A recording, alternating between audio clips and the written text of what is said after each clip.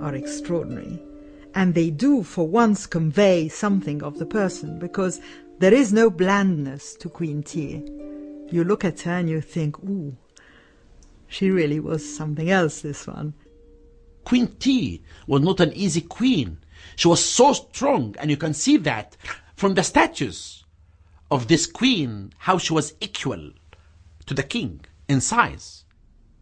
Queen T was more than just a chief queen. She was Amenhotep's near equal. Far down the Nile in Nubia, Amenhotep made this stunningly clear by building a pair of temples, one for Queen T and one nearby for himself, here at Soleb. These temples were not just built for the royal couple, they were actually dedicated to them. Deep in the southern part of his empire, Amenhotep and T were worshipped as gods.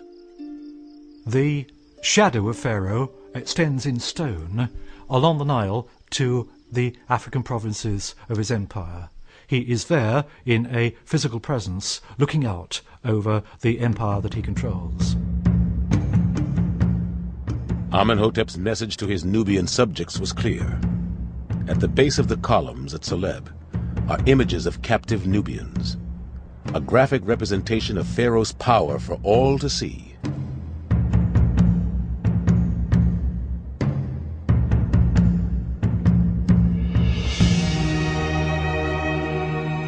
Here in Nubia, it was especially important that Amenhotep was in control.